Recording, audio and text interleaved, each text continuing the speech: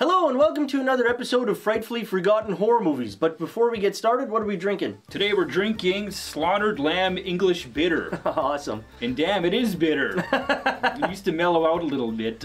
You drink too many of these, you all turn into a werewolf. You're all crunching up and everything.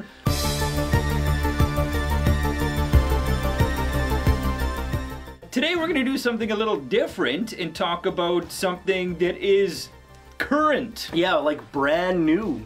And that is our thoughts on all these horror movies and horror shorts and trailers jumping on the whole Mickey Mouse, Steamboat Willie bandwagon. Yeah, the copyright for the Steamboat Willie version of Mickey Mouse came up. So now anybody can do anything with that character. And the first thing that happened was, like, right away a trailer dropped for Mickey's Mousetrap, a slasher-styled horror movie. And what's funny is it appears that they kind of knew that this copyright was going to come up. Yeah. And they already started making it with the trailer ready right in time for when copyright expired on it. Mm-hmm. So it's kind of smart planning. It is, but I'm kind of curious, like, I'm surprised that you could do that, because, like, that means that they actually infringed. And, like, maybe not. Nothing was officially released. Yeah, like, I guess not. I see it as kind of a gray area almost. Yeah. It's like, I could see, like, the execs at Disney, you fucking bastards, you knew it! Yeah. You knew it! You already had the movie done! And there was also another trailer that popped up for Steamboat Willie, the return of Steamboat Willie, which looks to be a completely computer animated type thing. It's very vague. Mm-hmm. It just kind of is like this camera going through these cows, and then it kind of goes underwater, and there's like a boat, mm-hmm. and like the boat's abandoned. It looks like people have been maybe murdered on it. Yeah. And then the camera turns around and it's this mouse kind of runs towards the camera, and that's it. Don't you hear the whistling too? Yeah. So what do we think about, well, first of all, Mickey's Mousetrap? We watched the trailer.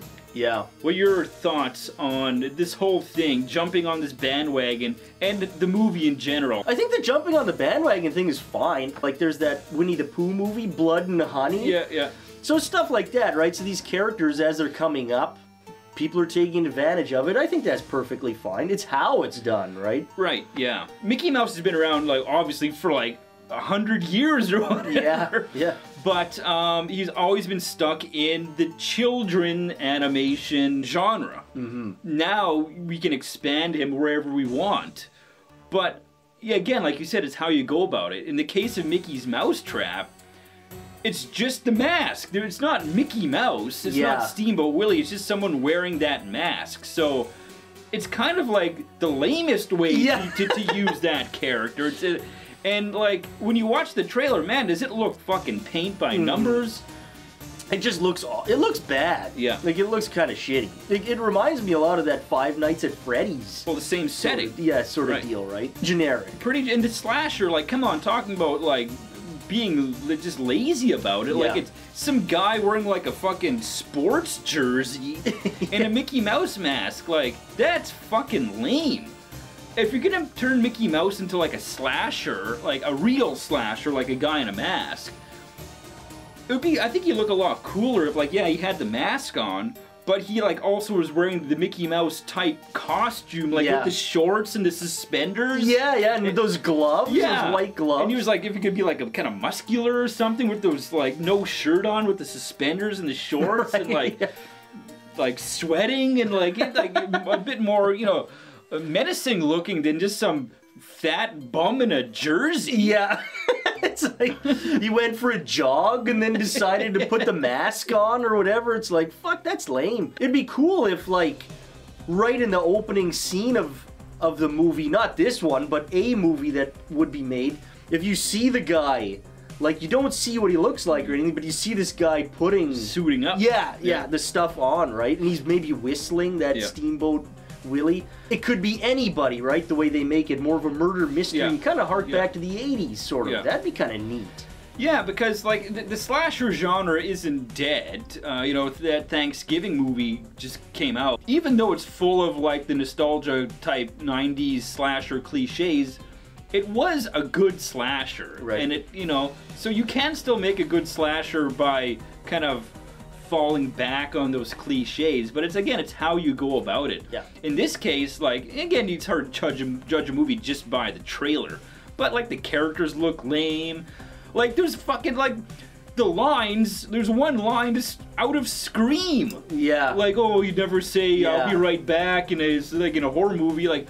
Yeah, what the fuck are you guys doing? Stole that line right out of another movie. Like, it's like so unoriginal. So that's kind of my thoughts on this. It just looks so fucking unoriginal and boring and lazy. Yeah, and a lazy way to use the Mickey Mouse or Steamboat Willie version of Mickey Mouse character. Yeah, but that's not going to be the last one, right? So let's see what else these other people come up with, right? Whoever else. For the return of Steamboat Willie, like, again, this appears to be like a completely CGI, computer animated movie. You know, we're not big CGI people, but I think that's more when it comes to like in a movie where there could be practical effects and they use CG instead. Yeah. In this case, you know, a whole movie which is computer animated could be interesting.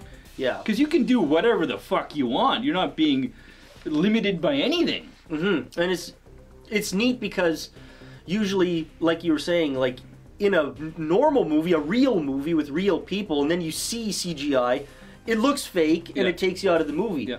This whole thing is CGI, and it's already based on a cartoon, which is fake, which, you know, so it sort of follows that same line. Yeah. It doesn't, there's nothing to take you out of that movie, right? Yeah, it looks kind of like stuck in that. Yeah, it looks like it takes place in its own world, you know, like it's not like a slasher and a guy in a mask, it's a legit mouse, you know, it's a killer mouse in this world of weird creatures, you know, which could be super interesting, you know.